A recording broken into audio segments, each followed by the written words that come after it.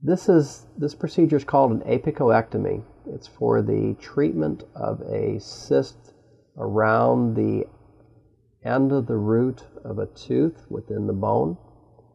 The tooth priorly had a root canal done on it, and there was either one of two processes occurring, either a residual bacterium that was present or the seal that was to be created from the root canal wasn't complete.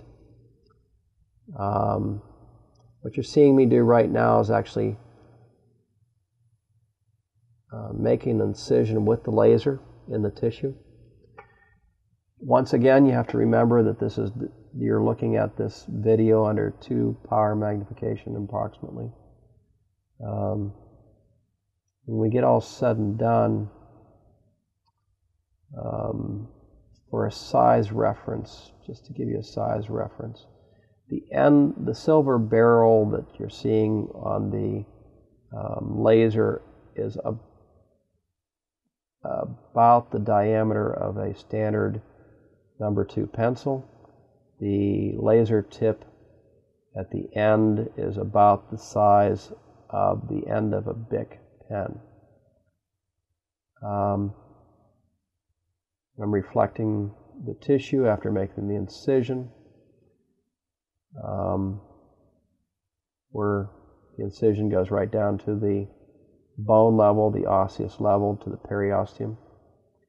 And I'm reflecting the periosteum.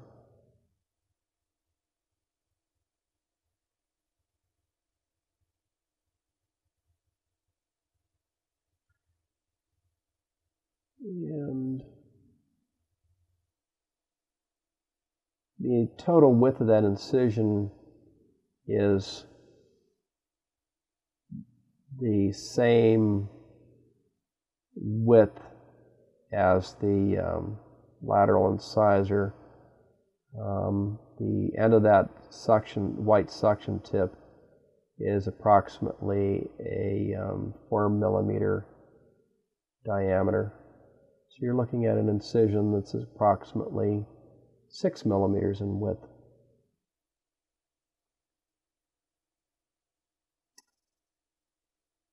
Right to the tip of the root of the upper left lateral incisor. You're seeing down into the hole where the cyst lies in the bone. You can see it's a relatively bloodless field, clean field.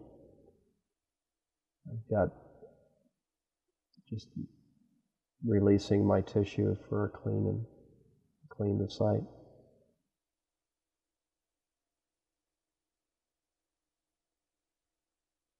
Taking my measurements and taking my feel, so I have my landmarks adequately identified. I can feel the tip of the root of the tooth with the probe.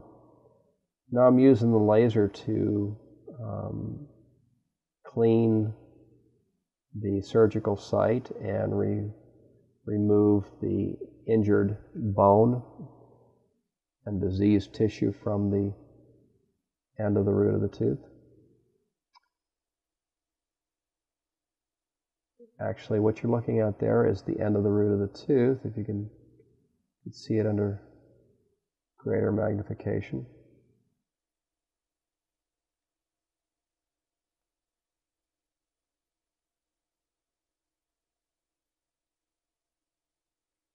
Compressed down a little bit, aren't they?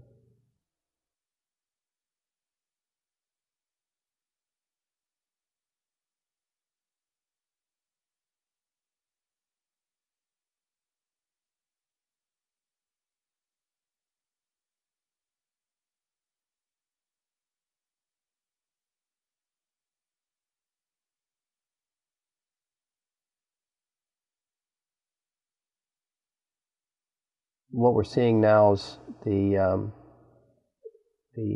granulation tissue being removed from the site at the end of the root with the laser.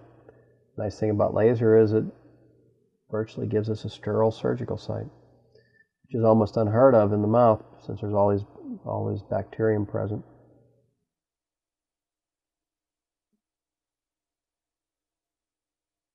This procedure would typically have been done with a drill. The incision would be approximately 4 times larger.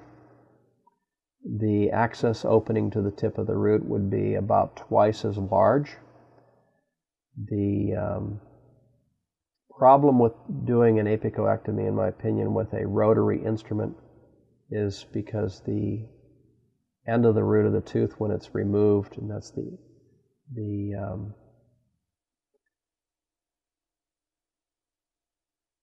final part of this procedure, when the rotary instrument passes over the opening of the canal, it can cause the possibility of a fracture to occur. The laser not having any moving parts and no vibration attached to it doesn't have that possibility, making the preparation at the tip of the root to seal the orifice of the root with a retrograde amalgam.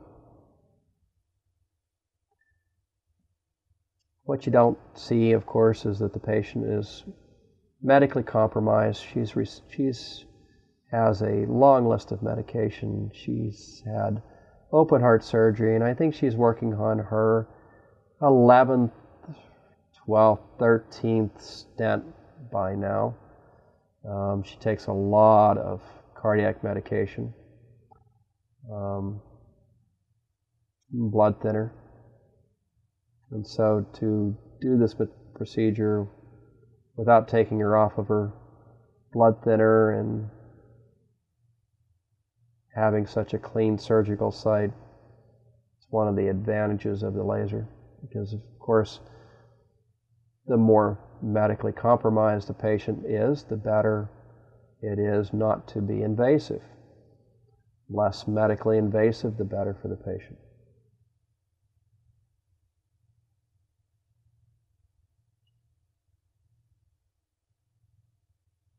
You actually see there the tip of the root and the preparation for the seal.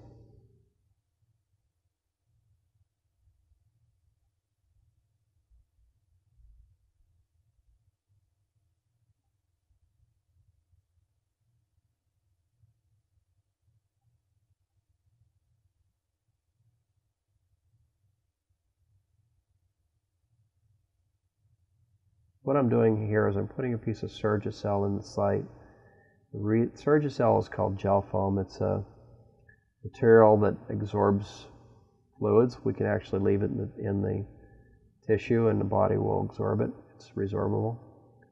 I put it in there so that as I'm creating the seal at the end of the root, if I drop any filling material, it actually sticks to the Surgicel, and I'll remove it and change it before I suture this site. So now I'm just drying the site with a piece of gauze. And now the next step would be to seal the end of the root, which is what we call a retrograde filling. In this case, in this procedure, I used amalgam.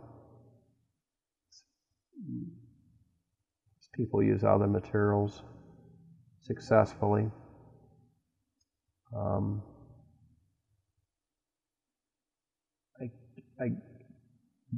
Clinicians have to use what works best in their hand, and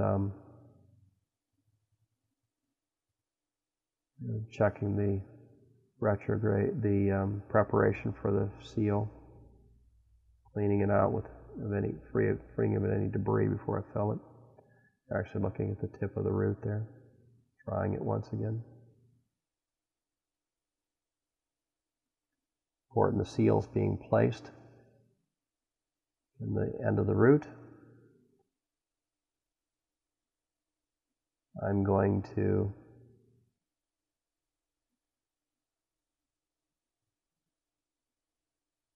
make sure I have a dry field.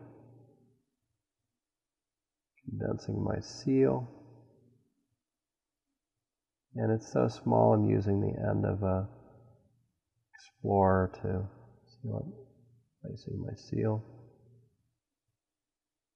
in the nerve canal. The reason I never really know why these cysts develop around the end of a root of a tooth and requiring a root canal, apicoectomy, until I get in there, and then I have a good sense of it. And in this case, I did find that there was a lack of a seal. Some of these teeth have tortuous canals in them, and creating a seal from the through a conventional process sometimes is not possible.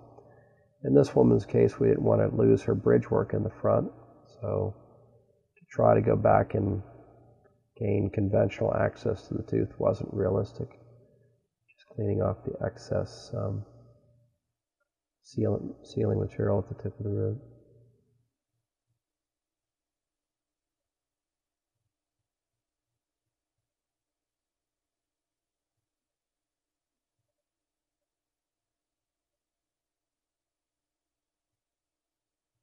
And this video was shot about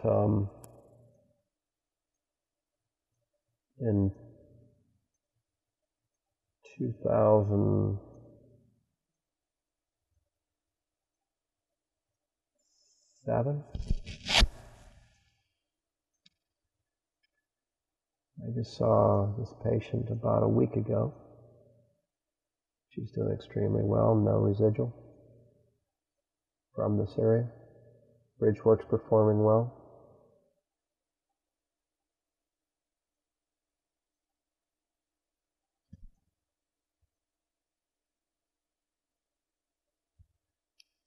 Very pleasant lady. I always feel bad for people that have tough medical circumstances, and of course she didn't choose hers, and just luck of the genetic pool, smoothing the filling material.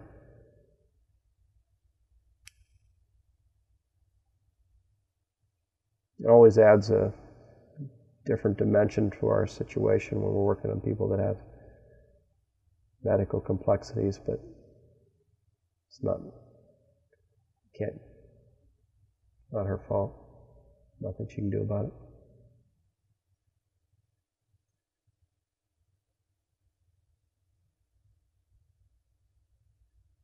I'm suturing the tissue closed.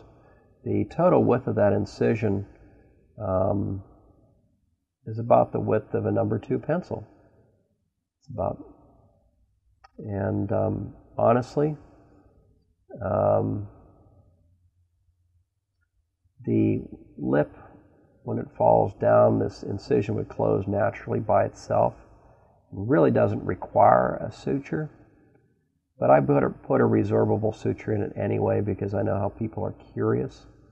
And they like to lift their lip and look at the in-surgery sites and see how they're going along and coming along. And I don't want them to reopen it because that just causes scar tissue to form. Now, one of the beautiful things about the laser is I don't get the scar tissue formation that you do with a scalpel. So when you look back at these things later on, the coloration of the tissue is the same. You can't find the incision. Incisions are just disappear.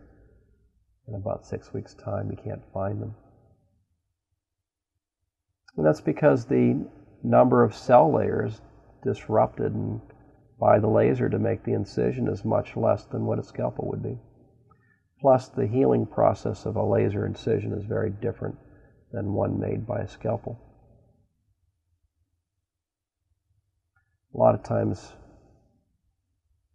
clinicians, the first time they see a laser surgery, a couple of days after the surgery, they're not sure what they're looking at because it looks so very different than what's done with a scalpel.